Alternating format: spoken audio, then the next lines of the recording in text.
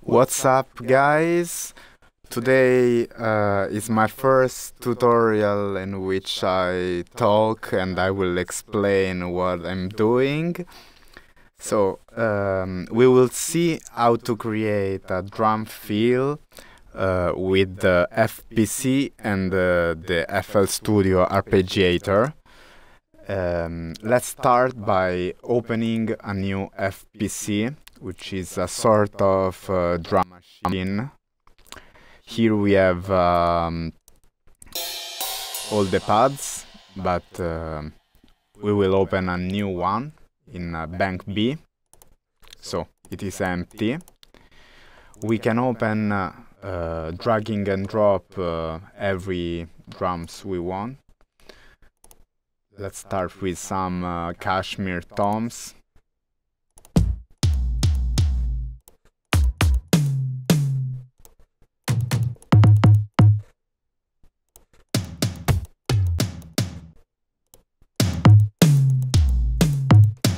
If we are doing a track in a specific key, we should tune in the right key every single sample, but I will not do in this tutorial because it's just for example. Let's add also some snares.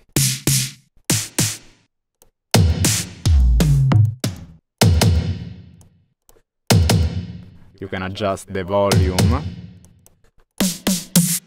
Some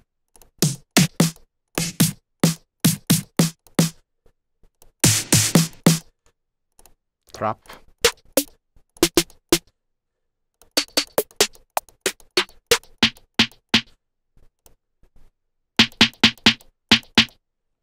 Okay, so let's click to map notes for entire bank. So when we open the piano roll, we will find all the sample in just okay, like this, in one in a sequence, and do like this. I know it seems weird, but it works. Now let's move to the arpeggiator of FPC.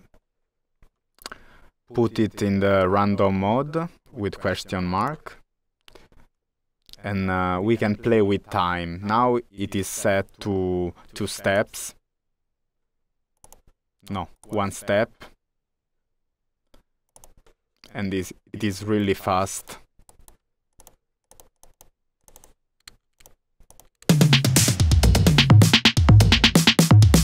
First, assign to a mixer track.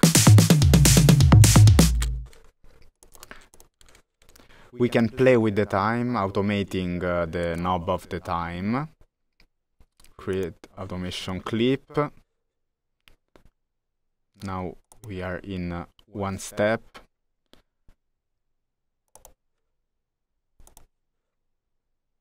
Copy.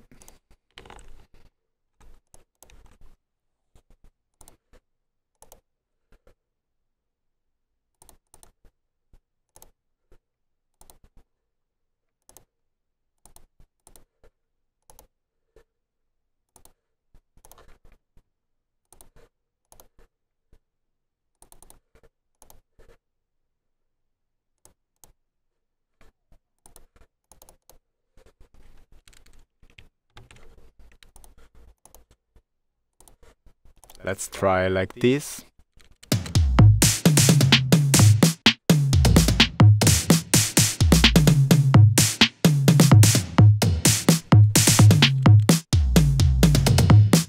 We can hear that every time it plays different drum fills, so we can try to record and then choose the best one in this way.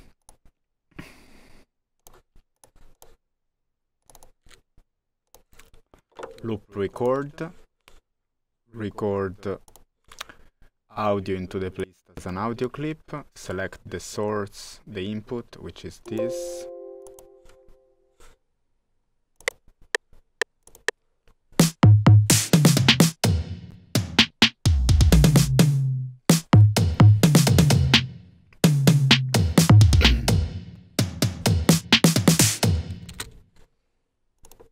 So we have 5 different fields.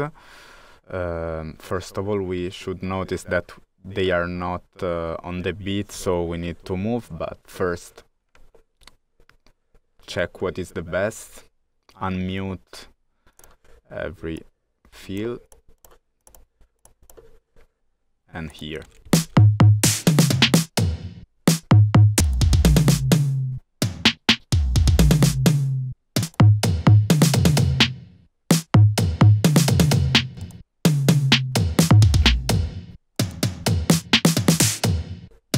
I like the first one. Now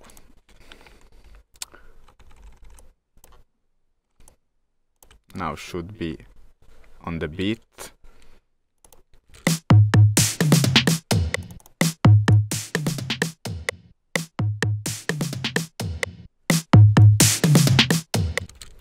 And to see how it sounds with a drop after it, I created a simple drop. So let's hear how you can delete it after you create the audio.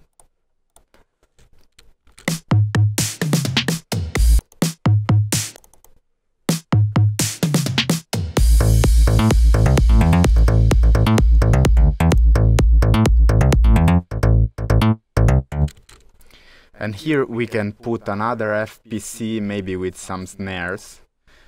For example, insert FPC, bank 2.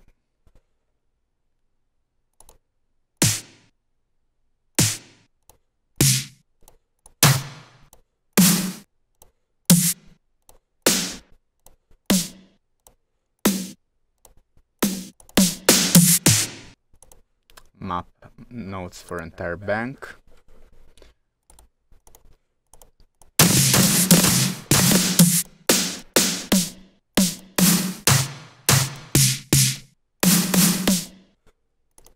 Arpeggiator.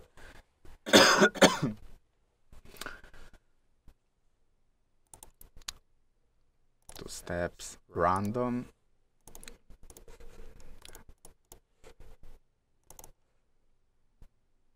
And maybe then we put another.